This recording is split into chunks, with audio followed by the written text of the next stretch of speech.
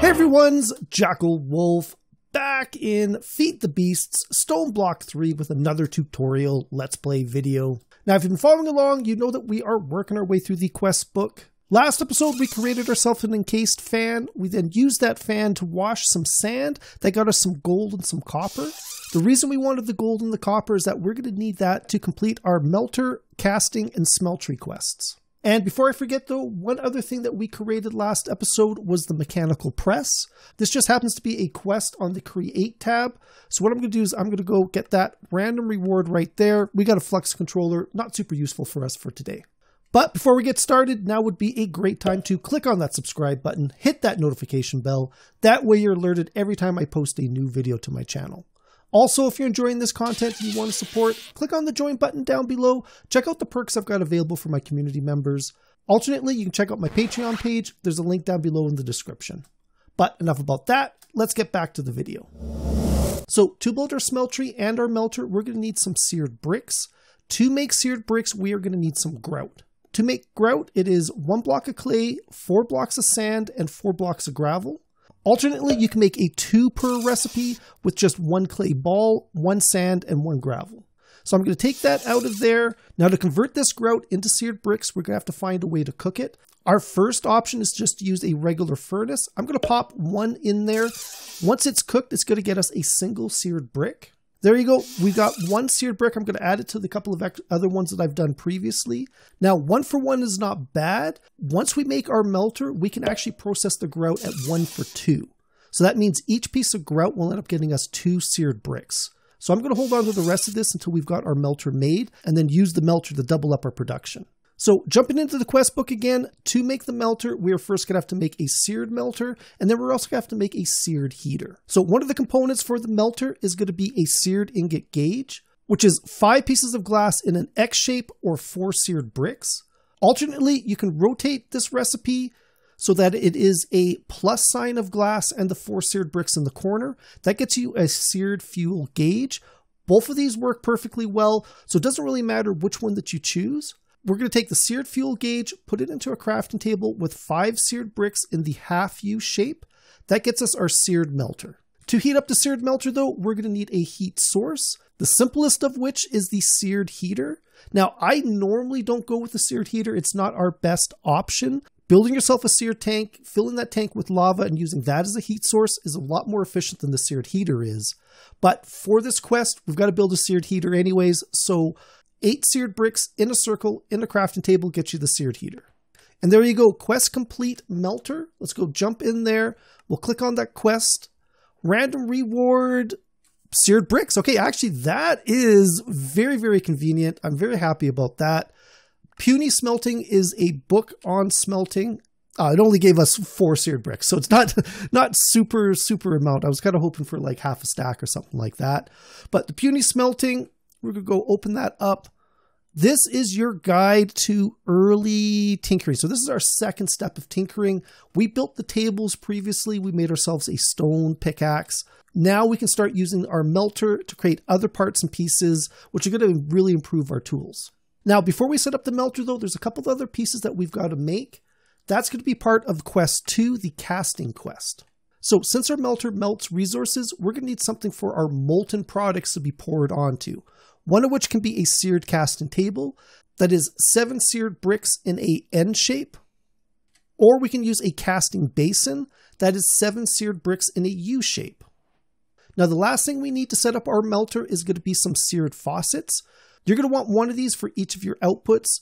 3 seared bricks in a crafting table actually gets us 3 of these. So let's go set up the seared melter in our world. First off, we're going to place down the heater. We're going to take the seared melter. We're going to go place that on top. And then I'm going to take the seared casting table. I'm going to put it on the side. And then I'm going to put the casting basin off to the other side. Now you could actually place it out into the front. I think you can actually place it into the back. For demonstration purposes here, I'm just putting one off to each side so it's kind of easier to see. We're going to take the faucet. We're going to go place one of those above each of our basins or tables. And then all that's left for us to do is throw a fuel source into our heater and then a meltable product into our melter. So for starters, we're going to throw the 3 gold in there. That's going to be important for our next step. Oh, 1 second here. I've got a loot B. So I figured out the reason we had problems with them last time. And that is because you're not supposed to kill them. You got to wait for them to drop their resources. There we go. So can we keep you... Let's just keep you trapped in here. I'm going to go light up this area because I don't want anything spawning in it. We're just going to keep you trapped here until you drop your resources for us. Oh, there we go. We got an iron ingot. We got a battery. We got another crystal chest. That's actually going to come in handy.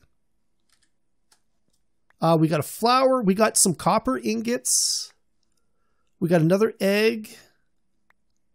And what was that last item? Another iron ingot. Okay, so that's not too bad.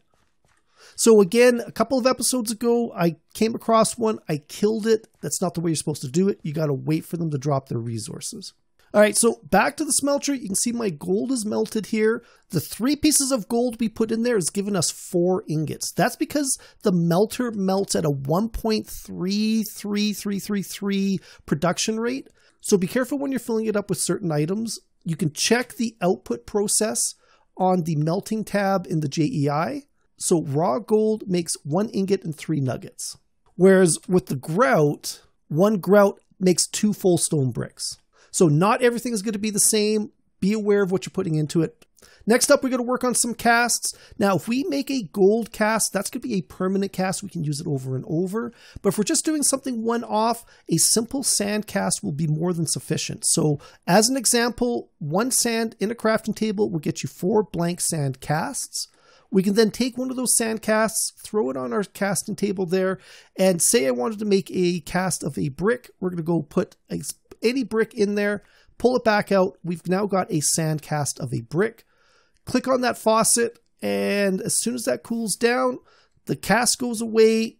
We've got the ingot left behind, which is good for one-off things, but for something like ingots, which we're going to be using over and over again, we're much better off creating ourselves a proper gold cast. So again, I'm going to take a brick, I'm going to put it into our casting table, and then this time I'm going to pour gold over top of the brick.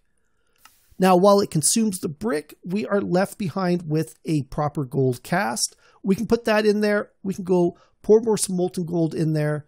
Once it's done, we can go right-click it. That cast remains behind for the next item. Now, I'm all for automation. One thing we can do to streamline this whole process is if we cut some holes in the floor underneath the casting table, we can go take a couple of chests. I like doing a double chest just because it's, saves on space. And then we're going to go take a regular hopper, and then we're just going to go place it facing into that chest. Now, when we cast an item, once it's done, it automatically gets pulled into that chest. So that's good for our output. As far as input goes, what we can do is we can take a hopper.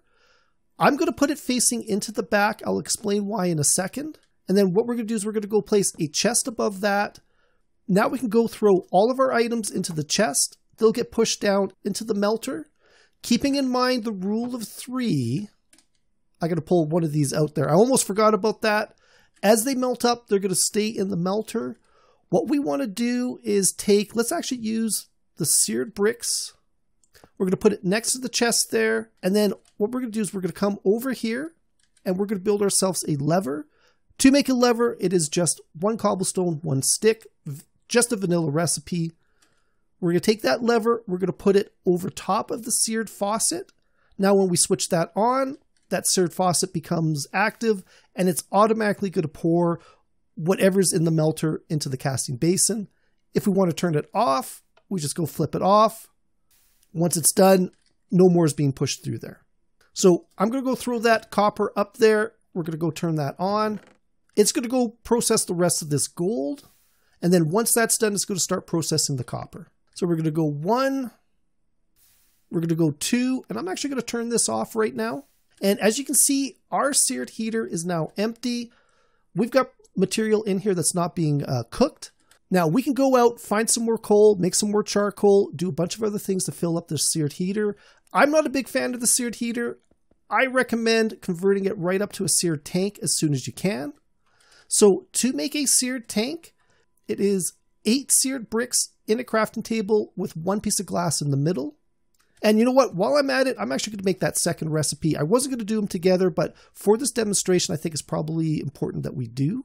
I'm going to go place these two in the middle here. It doesn't really matter where you place them in your world, but we can now fill these up with a liquid heat source, the easiest of which right now is going to be lava. So to get limited amounts of lava in our world, we can use something called a fire plow. Now to make a fire plow, it is 2 sticks in a crafting table in a diagonal pattern. That gets us our fire plow. And all we need to do is look at a solid stone block. This won't work on cobblestone. It's got to be your regular stone. Right click, hold it, and bingo, we got some lava. Right click, hold it. Bingo, we got some lava. Right click, hold it. Bingo, we got some lava. Now, each one of these sticks has enough power to do 4 solid source blocks of lava. What I'm going to do now is I'm going to go take a scoop of lava right out there with our bucket, and then 4 source blocks of lava will fill up one of these seared tanks. Now I'm going to go make 1 more of these sticks, and we're going to do 4 more pieces of lava. And there we go. That's broken. We're going to go 1, 2, 3, and 4. What I'm going to do is I'm going to take one of these seared tanks. We're going to come back over here. We're going to go place that in our world underneath the Seared Melter. It is now being powered by lava.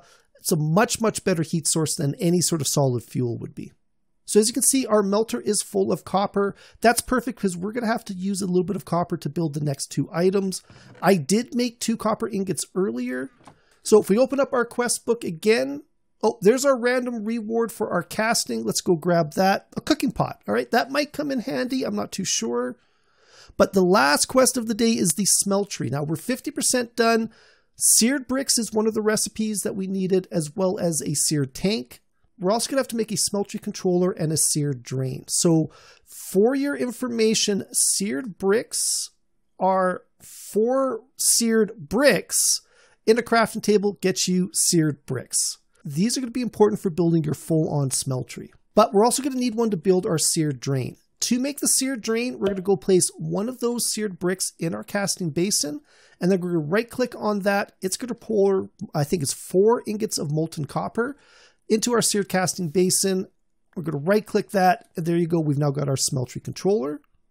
I've got all this excess molten copper in here though. To get rid of it, I'm just going to turn that back on. It's going to go continuously make all of these seared bricks. So while that's emptying out, now would actually be a good time to fill it up with some more grout. We're going to need an absolute ton of these seared bricks. And like I showed earlier, the melter actually doubles the grout. So this is a good opportunity to get 2 out of each of those grout rather than the 1 that we were getting from the furnace. We've got one other thing to build, and that's going to be a seared drain. And actually I need 2 more seared bricks to do that. So in a crafting table, 4 seared bricks and 2 copper ingots gets us a seared drain. And there you go, quest complete, Smeltery. We're going to open up that quest tab, random reward. What is that? I don't even know. Redstone flux cell frame. Okay, that's way ahead of what we're doing. And then we get a mighty smelting book.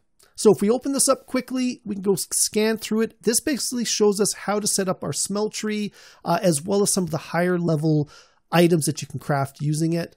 One of the things that the Smeltery does that the Melter doesn't, there's another loot bee already.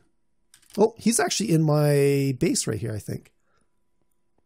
Yeah, so one thing I discovered is these bees like to go up as high as possible, which is a little annoying, which is one of the reasons I tried to trap him earlier.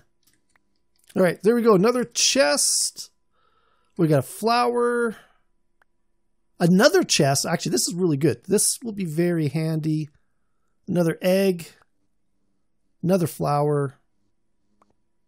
Chance cube. Oh, it looks like raw gold maybe. Another copper ingot. And a basic pipe upgrade. So that guy gave us a bunch of stuff. Not everything we can use. Let's head back to finish this off. I gotta stop getting distracted by these guys. Okay, we are back. I've left this running in the background. We've produced a whole bunch of seared bricks. I use those bricks to make some more of these seared bricks. Alternately, what we could have been doing is pouring the seared stone directly into a casting basin. That'll get you a seared block.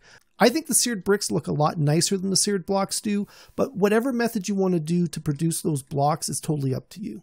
Now, I also moved my little hole in the floor here over by 1. That's so I've got a little bit more space to work on the side. I'm working on a 3x3 just because it's going to kind of fit my room.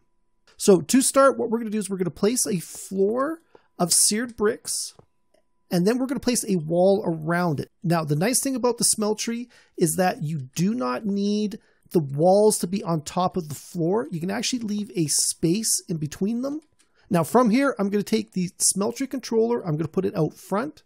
I'm going to take a seared fuel tank, put it onto the side, and then we're going to take one more seared bricks.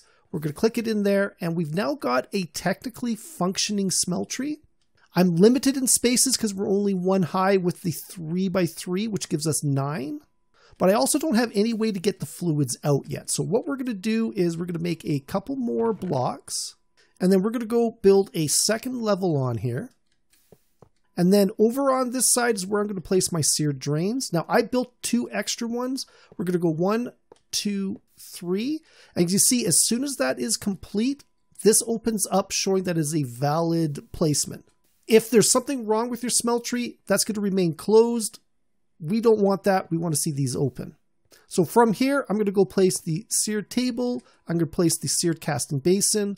And then we're going to go place a faucet on each of our outputs that we've got a place to pour them in here. We can build another table. We can build another casting basin, whatever we want for this third one.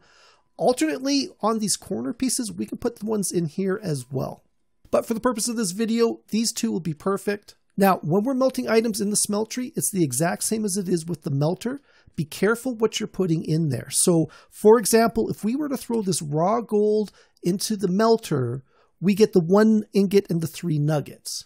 That's the exact same for the Smeltery as well. So if you're going to be processing in there, stick with your rule of 3 when it comes to your metals. Alternately, you can take an already processed product like the ingot and throw that in there instead. That way you're controlling exactly how much fluid's in there. You're not going to end up with anything extra. Also, when you're putting items into your Smeltery, be careful what you're putting together. If you want gold, be careful that you're not putting something like copper in it, which is actually going to be an alloy. So you can see that gold and that copper instantly changes into rose gold. Now that's what I wanted to do for this demonstration, but it might not be the resource that you want from there. So the Melter is great for keeping individual items separate. The Smeltery is great for doing bulk items and for alloying. And you know what? It sounds like, yeah, that's out of lava there. So what we can do is we can take our cast here. We can go throw it on our casting table over here. We can now pour out that rose gold ingot. There you go. And very, very similar to our, Melter over here. We can automate it. We can throw some hoppers underneath it and some chests. All perfectly valid for using the Smelter. As we go up with more complicated items, we can make this a lot more efficient. And by building more levels, we can keep more blocks in it at a time. But you know what? This one's been a really, really long video. Hopefully you guys enjoyed it. Hopefully you guys found it useful. I'll see you guys next time. Goodbye.